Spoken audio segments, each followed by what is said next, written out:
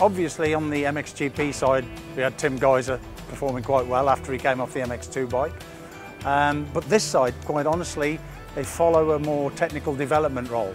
Oh yeah, they're full-on HRC team, you know, it is the MX2 official team. But their abilities are different to the MXGP team. And that's why it was felt better that we put them this side, the MX2, because it's something they've worked on the quiet for a number of years actually. So, you know, it just made a lot of sense to do it that way. Okay, we've got two young riders. Seveline, been around for a bit, should step up quite well. You know, I think Qatar, quite a good result. It's a surprise to quite a few of us actually.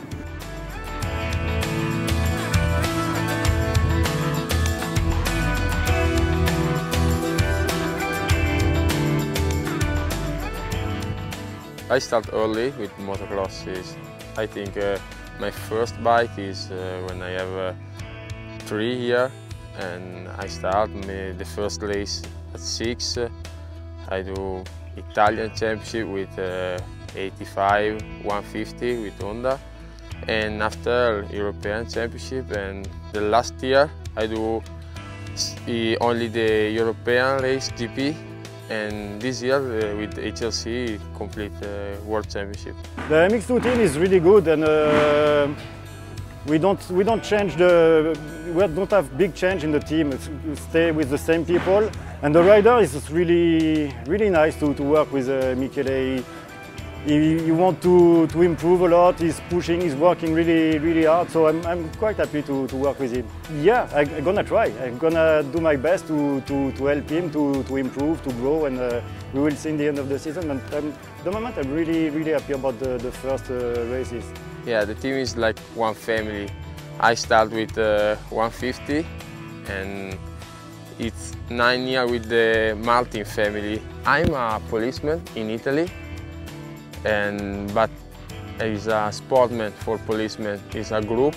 We can training sometimes together, like with other riders like Lupino, Chiara in motocross. And it's nice. It's a nice group. Important in Italy. HRC and Honda have a sort of academy where they try and bring on the riders from the youth in Japan. So Natsuka is Japanese champion, and he'll be coming and just learning, but it's a big learning curve for him at the moment. I started motocross maybe when I 5 years or 6 years old, because my father, he's a rider, a new rider.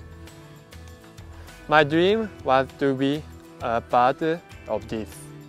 My goal to get a good result to HRC.